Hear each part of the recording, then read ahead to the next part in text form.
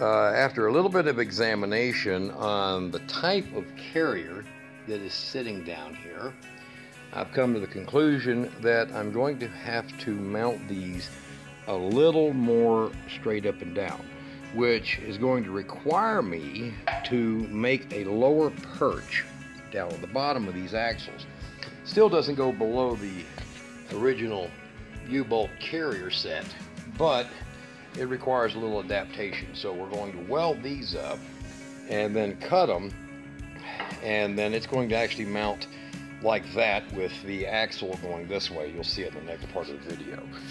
So watch for that, and we'll weld it, come out about 2.5 inches, and cut these, and then I'll put a piece of brace metal down at the bottom to make it as strong as this, and that way I've got myself an additional inch and a half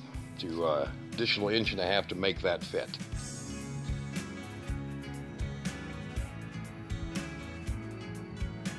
Alright guys, this is the change that was made. This is the small shock that we have on here. Now up here in the top I have it to where I took this regular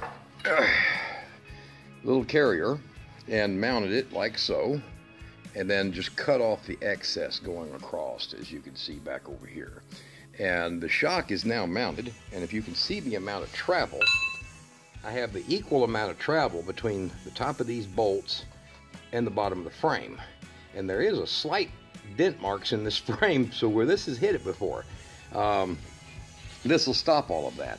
Now this has got 1 inch more of travel than this does, and this has been compressed 1 7/8 of an inch to get it to fit in here and then clamp down. And down here at the bottom is the perch made down here at the bottom for it to mount on. Ain't none of it cleaned up yet, and that shock is installed in the trailer now. So you see the reason that it was put on this side is because of the swing effect of this set of spring carriers right here allow the travel on this side, so it allows it to do this like that with the axle, and that way this absorbs the shock.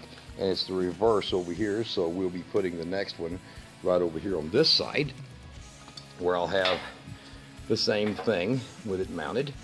And my 1/4 inch hold, which is on this, on the shock, it does stick up above here about just about 1/16 of an inch. So what I'm going to do is when I put my wood on here, the rubber strips that go on here to keep my wood from my expansion of the wood from splitting, I put down rubber strips on top of this.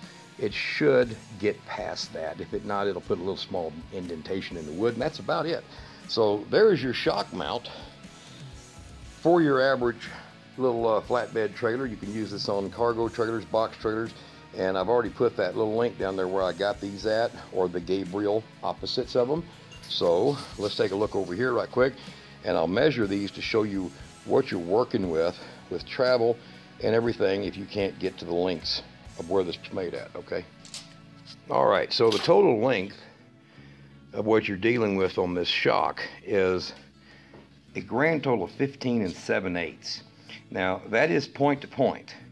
However, you want to make sure that you have a little bit of the shock traveling downward before you install it. So you don't want to make your spacing exactly what this one's spacing is. In my case, this is the entire length of the shock minus the rubber pads that go on it, the isolator mounts. So we're looking at 10.5 inches. So I set mine up at about 9 1/4, and then when I put the rubber pads on it, that allows me basically plenty of travel, so if my frame lifts, it won't jerk and break the shock. Now this frame is empty, and right now it's going to have an additional 500 pounds of wood put on it, side framing, fenders, so it will drop down about another 1/2 inch, but it'll still give me a lot of shock control down there, a lot of shock control as a result of having these on here. And when these old junky cracked up tires are removed off of here, we don't want to destroy a new set of tires. These tires have actually was on this trailer, and they're trashed. They've got chalk marks in them where they've just they've just chewed themselves up. So this shock is a premium item for this kind of work.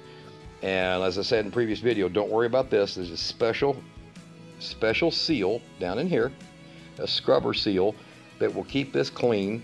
And I've even have grinding powder got all over this, and I pushed it down once and it came up and it was just perfectly clean. So didn't leave any residue down there either. I'd say this is exactly what you're looking for most RVs, fifth wheels, horse trailers. I mean, horses don't want to be beat up by bad tires or rough tires. That's an excellent idea right there. So, all right, that's a pretty simple mount, very strong. These aren't designed to carry weight, but they're designed to resist bouncing when you're going down the highway. And especially when you're empty, these things will bounce. All these trailers bounce. All right, there you go.